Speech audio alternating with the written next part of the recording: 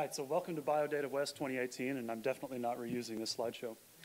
So I'm going to talk about some data visualization stuff. This is a project that we did with the Oklahoma Medical Research Foundation, wherein these three scientists, this is Patrick Gaffney, Yao Fu, and Richard Pelican, who are all brilliant MDs or PhDs, and they were telling us about their paper. Enhancer histone QTLs are enriched on autoimmune risk haplotypes and influence gene expression within chromatin networks. Does anybody know what chromatin is?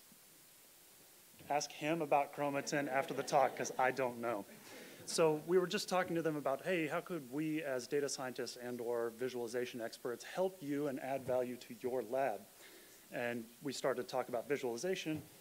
This is an excerpt from their paper where they explained to us what chromatin was several times and progressively explain it like on 5 terms.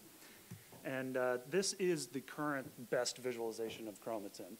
It's this long strand of biological matter that lives inside a cell, but nobody really knows exactly how it's structured. So they were trying to measure how it was structured by measuring how close parts are of that strand. And so each of those arcs is these 2 points might be close together. So at Exaptive, we were like, I know that word. That's networks, and we make lots of those. So we have network diagrams. This is RNA sequencing. This is some organizational data, and I think this was like top 40 hits. So we make big network diagrams, small network diagrams, all over the place. So we're like, okay, that's totally a network diagram, and we can model it that way. This is a 3D reconstruction of chromatin in full, and I'm surprised that they needed help because this is very straightforward and easy to understand. So we started thinking about good visualizations, and subway maps came to mind, largely because of the colored strands, and we were like, oh, we totally get it.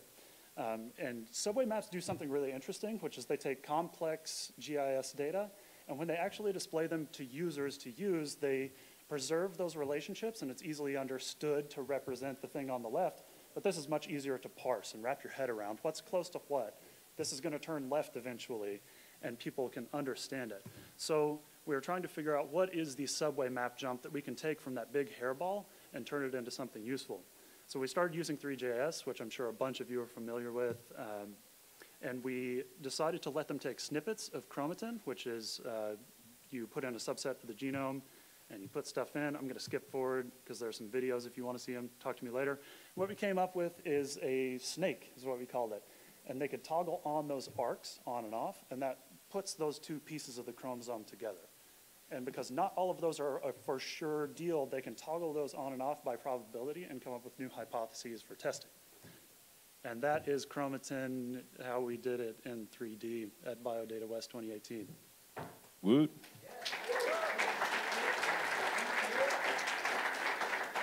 All right, and wait.